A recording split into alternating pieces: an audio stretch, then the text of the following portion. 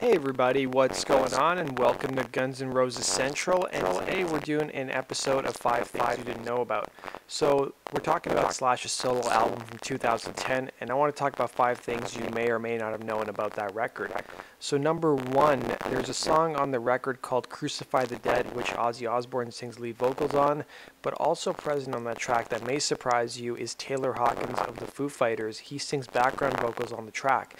So Taylor Hawkins did an interview a couple years ago where he was asked about what it was like to sing on the record. Here's what he had to say. So he said, I got a call from the guy that produced the record. He said, I'm making the Slash record. Do you want to come down and do some background vocals for the song he's doing with Ozzy? So I thought I'd get there and Slash would be sitting in the corner with his hat and Ozzy would be over there. No one was there, just the producer. Number 2, when the album first came out, there was many rumors about what the meaning of the song Crucify the Dead was about. In fact, a lot of people thought it was about Axl Rose, and Slash had to come out and say it wasn't about Axl Rose. So the lyrics of the song Crucify the Dead go like this: a loaded gun jammed by a rose, the thorns are not around your head, your ego cut you till you bled.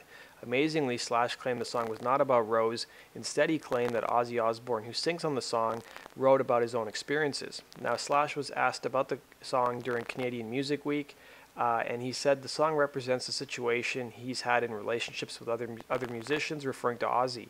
Yes, there were some key lines in there that were very suggestive of my experience, but he said, no, this is just an overall picture of the issues. About a month after Slash made his comments on Crucify the Dead, Ozzy came out and commented on the song as well. He said that Crucify the Dead lyrics were about what he would say to Axl Rose if he were Slash.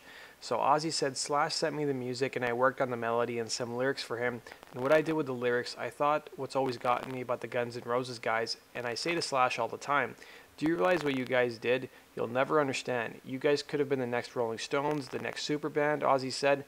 And what I wrote in the song Crucify the Dead is if I were Slash, what I would send in the message to Axl. I've never met Axl, but I would be pissed off, and the lyrics are about that. Number 3, now while Slash got most of the singers he wanted on his solo record, there was one singer he wasn't able to get. So that singer turned out to be Jack White. So he was being interviewed and he said, I wanted to get Jack White to sing on something, but he didn't want to sing. Slash told Music Radar.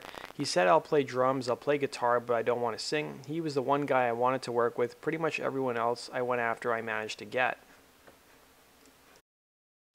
Number 4, Steven Adler actually appeared on the album playing on the song Baby Can't Drive, which featured Alice Cooper, Nicole Scherzinger, Steven Adler, and Flea.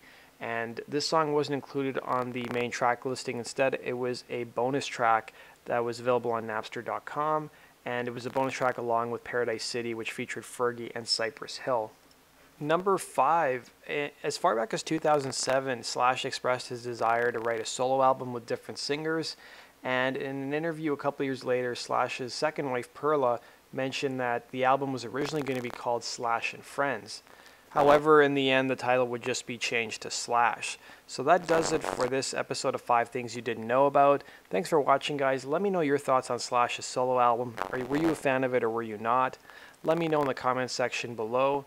And as always, guys, please hit the subscribe button if you love Guns N' Roses and want to see more videos just like this. And follow me on Facebook and Twitter for exclusive Guns N' Roses stuff you don't see on my YouTube channel. And you guys can also go support me on Patreon. The link to my Patreon page is down below as well.